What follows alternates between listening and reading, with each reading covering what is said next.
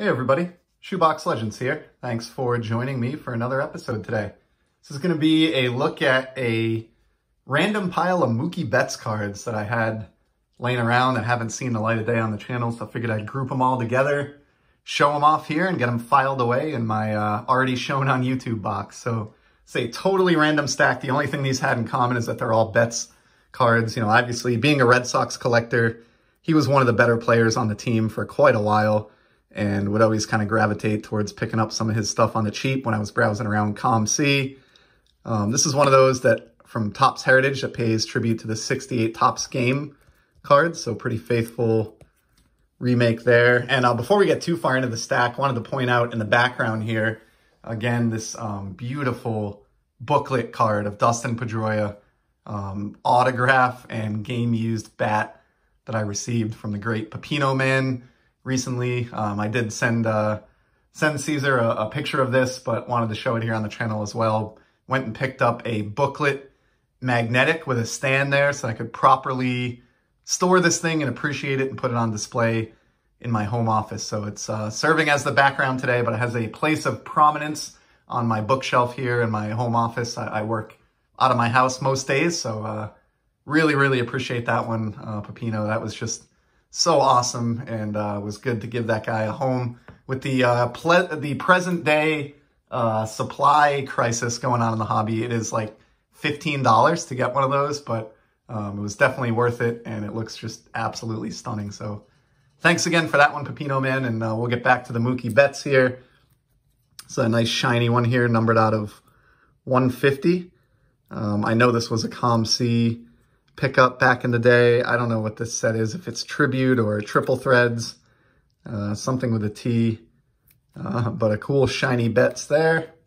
Anytime I see, or at least back in the day, saw his cards, you know, serial numbered for cheap coin, I was kind of just a sucker for those. Here's one of the cool photo variations that Topps has done over the years. This is from the All-Star game, and has George Springer there in the background with Mookie lining up along the foul line before the game. I'm a total sucker for those image variations. There's a very loud and noisy insert. I think I got this in a care package or a trade package.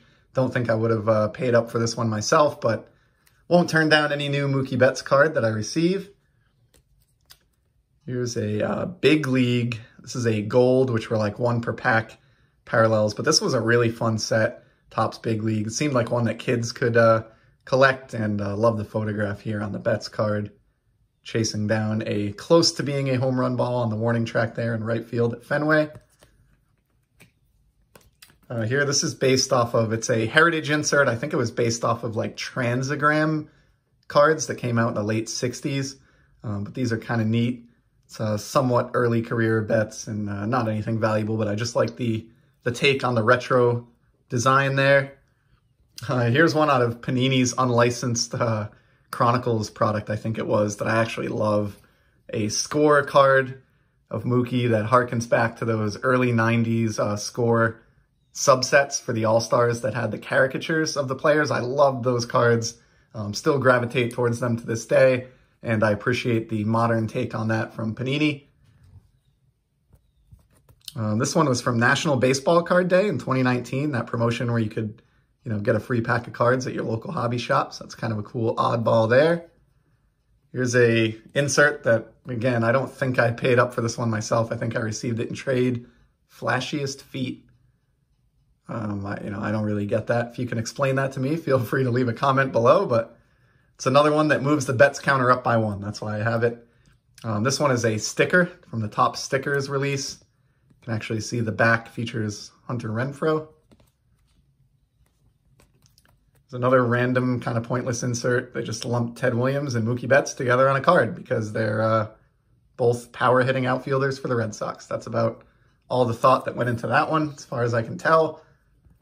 There's an awesome shiny one here. This is like a pink fireworks parallel out of Donruss, an elite card. This was like $1, and I still think they're like $1.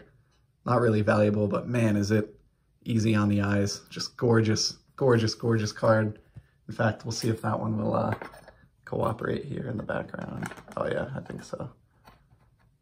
Those just look stunning in person, licensed or not.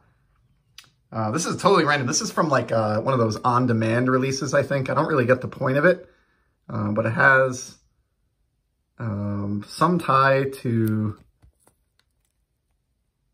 Direct 360 wine pairings.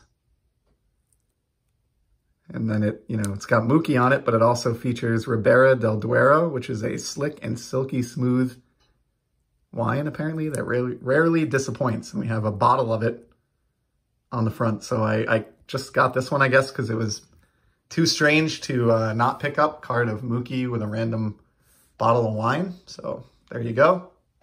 Thank you for that, Topps. And then here's a cool insert out of Heritage. This is one of those scratch-off inserts. These used to come with your cards in the early 70s, and you could actually play a scratch-off game against an opponent using like a coin, and you have the instructions here on the back. So I've just preserved this one in, booklet format since I received it, but that's one of the more unique random bets items in my small collection of the guy. I must have, easily 100 or a couple hundred bets cards at this point. I have two others that I pulled that are a little more significant to go with those random ones. The first is a slab that I got a total steal on years back. Huge fan of the Future Stars inserts in Topps Chrome, both baseball and soccer, and managed to get this Betts from 2016 Topps Chrome in a PSA 9 for like $20. And not only that, but this is the green refractor version, and it is actually hand numbered as such out of 99 copies. So pretty cool, a little bit random addition to the Betts collection, but for the price point and just the cool shine element of this card, and it being a design that I love, year after year, decided that I would show that one off. And then last but not least, a very significant card, I think, that you can still get, at a relative bargain, but it's a second year bet. So I'm really into second year cardboard of these star players. I've mentioned this a few times, and I keep failing to get around to it, but I actually have a planned series called Second Year Standouts or something along those lines that's, going to be entirely dedicated to second year cards. But in this case, we have Mookie's second year out of Topps, and it is the gold parallel. So one of the most beloved parallels, among collectors, that goes back all the way to the early 90s.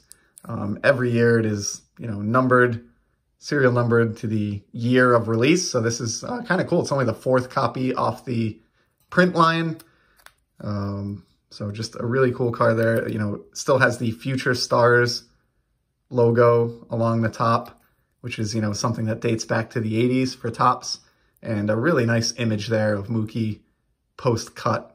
So I'm a huge fan of his 2015 Topps card and its various parallels like this one. And same goes for his 2015 Topps Chrome as well. I have one or two of those that I'll be showing off in another installment. But we're up over 8 minutes here today of mostly Mookie Betts, other than that sweet Pepino Man booklet. But just wanted to show that bunch off. So he's a very exciting athlete. I think, for some reason he had a slightly down year last year, and a lot of people seem to be kind of down on him as a result. I don't necessarily understand it. I still think he's an extremely talented player that is on track for the Hall. And even in last year's down year, he had a lot of doubles and, had a pretty successful season by, a standard that most players would judge themselves by. So he's one I'm excited to keep an eye on in the coming year, and happy to have this batch of cards while I do so. So I appreciate you stopping by. Thanks for joining me at this for this look at some Mookie, and I'll certainly be back in the very near future with some more sports card content. Until then, take care.